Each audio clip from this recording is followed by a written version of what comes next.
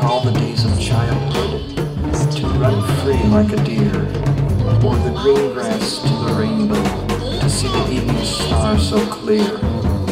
Thus, to man's ultimate achievement, his own numbers, his prime accomplishment, pollution, all beneath a sky of gray, crowned by a black sunshine.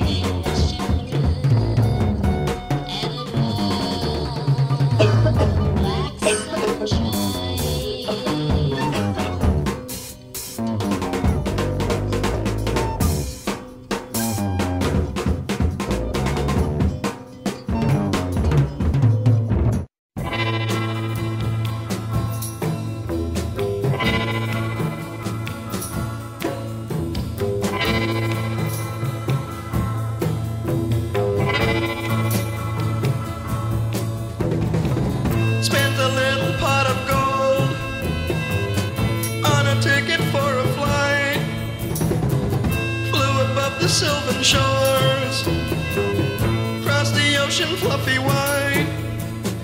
Way ahead, I could see a figure up above. A mighty silver sword he swings, breaking beams of solar light. Phantom henchmen fly so fast, and o'er the Sylvan shores he glides. Turns to me, tries to speak, someone turns and then he hides. The reflection of my thoughts in the stillness of the night brings into my feeble mind truant thoughts of mental fright.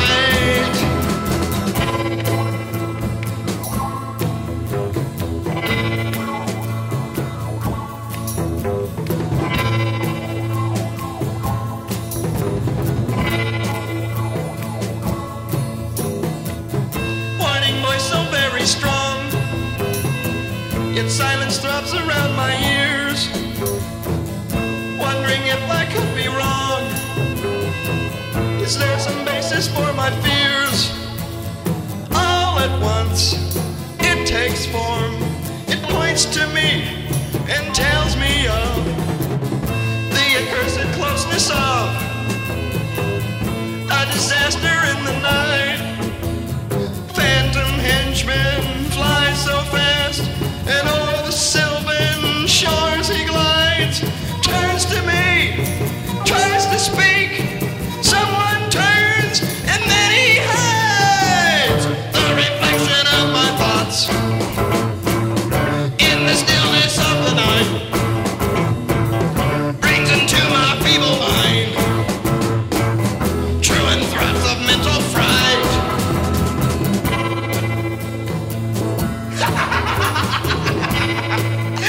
See you out there, bouncing around. I don't know, hey, listen man, like you better, you're trying to warn me of something like a wreck or plane crash. A crash? Oh my God, let me out of here! Bulletin, flight number 220 out of Sky Harbor Airport mysteriously crashed into the ocean today in an area known as the Bermuda Triangle. All aboard are reported missing or presumed dead. Passengers on a nearby ocean liner reported seeing a strange figure hovering over the plane as it slowly sank into the ocean. No other details are available at the present time. Dateline Easter Sunday, somewhere in the Middle East. Today it happened. An event heralded for over 2,000 years occurred largely unnoticed by the people of the world, except for the observations of some children.